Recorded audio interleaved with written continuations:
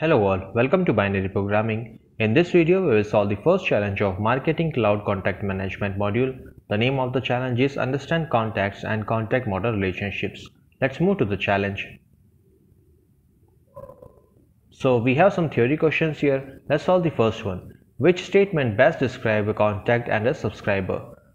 A contact is a person you are going to send message to, and a subscriber opted to receive communications or belong to a particular channel. So yes, A is the right answer for the first one.